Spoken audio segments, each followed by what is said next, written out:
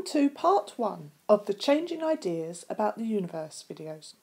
I'm making this video to review ideas about the geocentric and heliocentric models of our solar system, and as well as that I'll be including revision about the different ways that we have to get evidence about our universe.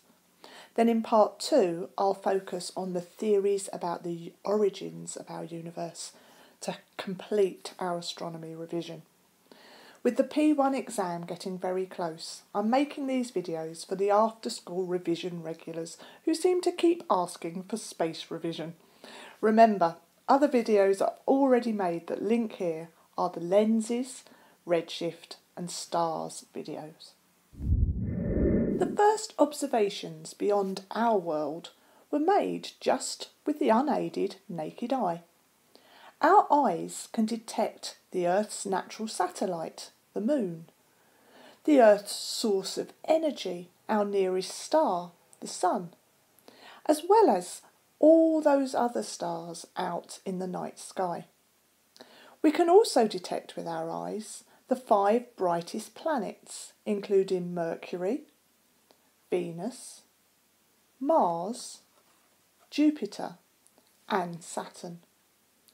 All of these planets can be seen if you know when and where to look. So, ideas about our place in the universe go right back to before Ptolemy in AD 101 to 179. Ptolemy used his observations of the night sky to build on the ideas of Aristotle. And remember, these observations were made of the night sky without the problem of light pollution. He believed that the Earth was at the centre of our solar system. He thought the Moon orbited Earth and that as you travelled out from Earth, you would pass the Moon, Mercury, Venus, the Sun, Mars, Jupiter and finally Saturn. His observations from Earth had told him everything was orbiting around Earth, and this model of our solar system is called the geocentric system, with the Earth at the centre of everything. Ptolemy's ideas were believed for the next 1,400 years, until the time of Copernicus, who lived between 1473 and 1543. It was in Copernicus's opinion that the Sun was at the centre. He proposed the heliocentric model. From his measurements, he agreed that the Moon orbited the Earth, and he also agreed with the planet order of Mercury, Venus, Mars, Jupiter, Saturn. But he put Earth between Venus and Mars, orbiting the Sun like all of the planets were. The Church did not like this idea, and it took nearly 100 years till after Copernicus's death for people to start to respect his views. Then in 1610, Galileo developed the telescope. Since then, visible light has been used to learn about the universe, using both refracting and reflecting telescopes. And there's more about both of those in my lenses video. Since the 1850s, photography has allowed us to capture images from telescopes and study them in even more detail, making measurements from them. Like this famous image taken by the Hubble telescope, which is orbiting the Earth to produce clear images without the problems of the atmosphere in the way.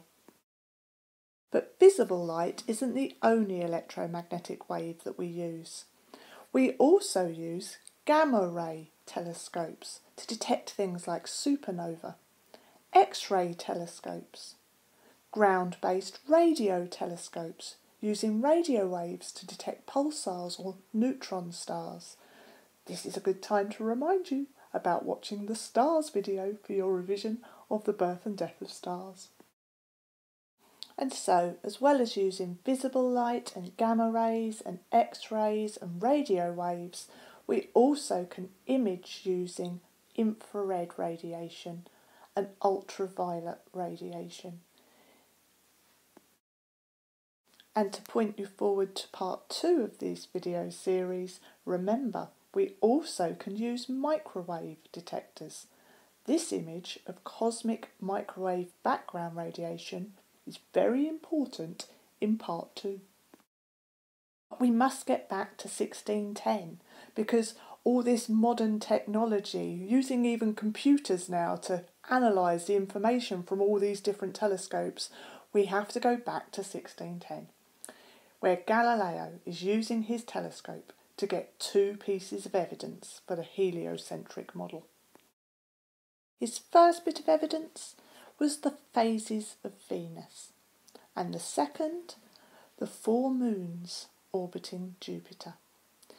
This was the evidence that disproved the Earth was in the centre of our solar system, upholding the theory of the heliocentric system with the Sun at the centre and the planets orbiting the Sun, and the planets having also moons that orbit them.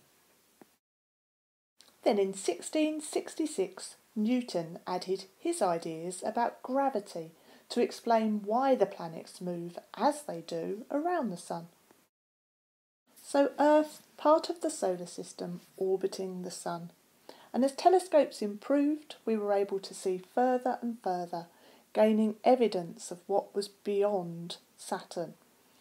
My way of remembering it, my very evil monster just sucked up noodles.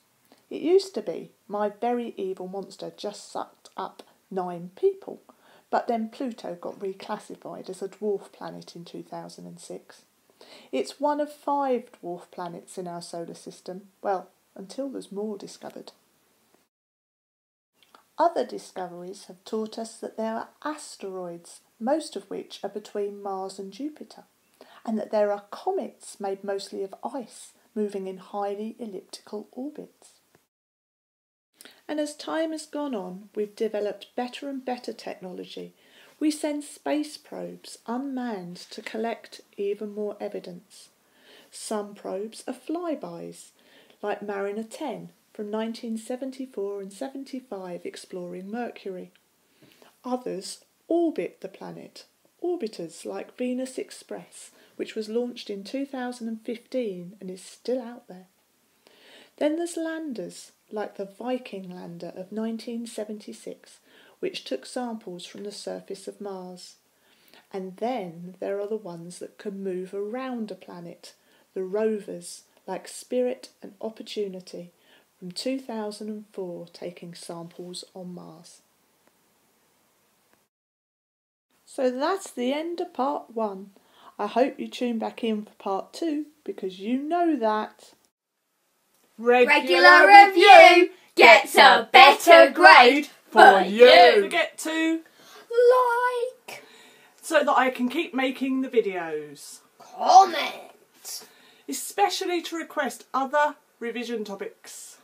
subscribe. So you can get notifications of when my next video gets uploaded.